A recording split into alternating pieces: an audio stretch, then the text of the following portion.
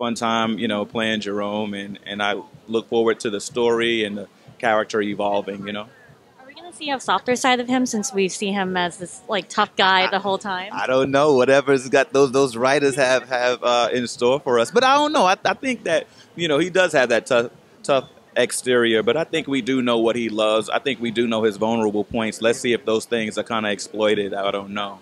Have to wait to see. Well, the character will have a lot of depth, and you could tell that they are planning a lot for your character. What are you most excited for, like when you were filming the season?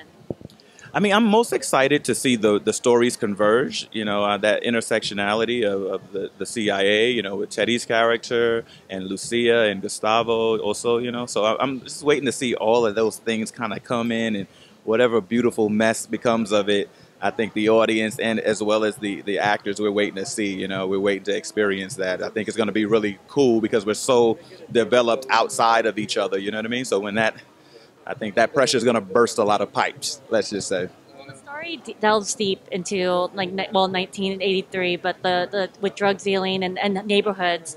How important do you feel like the show is for in general? I think it's a really important show because I think it's kind of a time period and a subject that a lot of times is kind of swept under the rug, and we have perhaps a stereotypical look at that. So to be able to look at some characters, although fictional, that lived during this time and bring some humanity to this to drug dealing to 1983 and this cheap cocaine coming and changing a lot of communities even till today, 2017. I think it's just interesting to see that and, like I said, bring some humanity to it and maybe some context as well.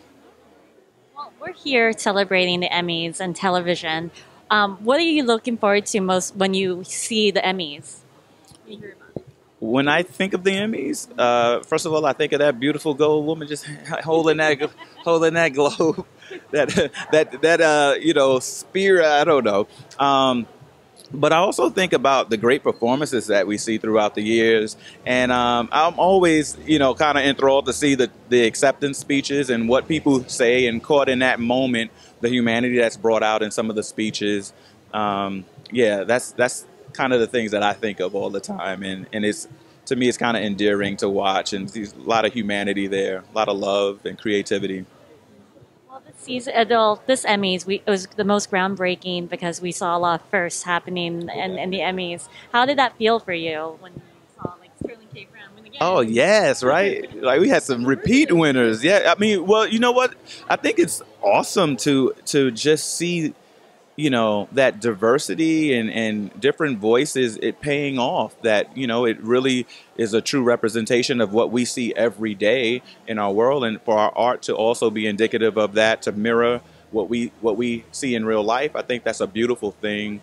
Lena Waithe winning tonight, Donald Glover and Sterling, and even all of the nominees, and even even Jermaine Fowler doing the kind of DJing half, like commentator on the side. It just brought some comic relief there that I don't think we've seen before.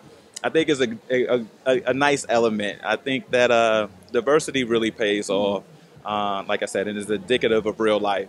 Yeah. Well, congratulations on everything, and we can't wait to see next season. Definitely, I can't wait to. Thank you for having me. Thank you.